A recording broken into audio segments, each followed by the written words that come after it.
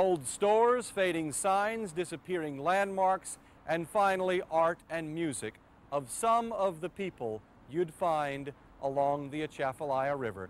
You might expect that we would end our journey here in Morgan City as we head toward the Gulf, but even here, where the water is sometimes indistinguishable from the land's end, we can find perhaps one more story in our search for lost Louisiana if we'll just listen carefully enough.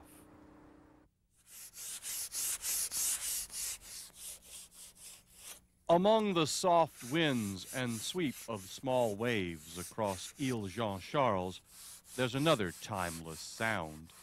It's Wenceslaw Billiot building a boat.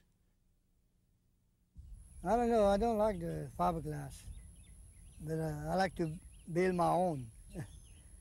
That's something, I'd rather build something my own than buy a fiberglass. Mm-hmm. Even if it's higher, even if it's twice higher the price, I'd rather build my own. It need to be sand down. Needless to say, his plans exist only in his head. Needless to say, he learned to shape wood some 50 years ago. At 72, Wenceslaw Billiot is, needless to say, one of a vanishing breed. A man who places importance on doing things himself, doing things right, even if it takes a longer time, even if it is harder. A lot of people move away when they get old enough. They move from here. Not the old people. Not the old people. Yeah. No.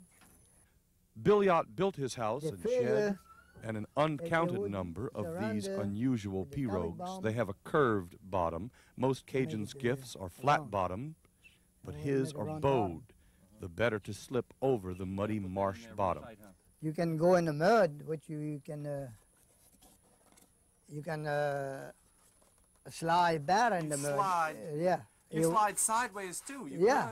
You can slide sideways. Because this is going this way and it's going this way. Does that make, is that better for yeah, to make it turn to turn around. All right. Then if you got flat bottom, you're going stuck. Then you won't be able to turn nowhere around. It's slick. Yeah, it's sticking there. It's the sport car model. Right. That bow in his boat lets it slip free. It's a better design. If you'll wander all the way down the Atchafalaya and over to Ile de Jean-Charles, you'll understand the value in taking your time. Down here, there's a lot of time to understand that. Some people say, oh, you put too much nail in there. So when you want to break that, it's going to all come out by piece. So I didn't build that to break it. Yes, exactly. I built that to stick. That's right. That's about what you'll see along the Atchafalaya in a day or so. What remains of this day is a sigh that Louisiana can hold so many simple wonders.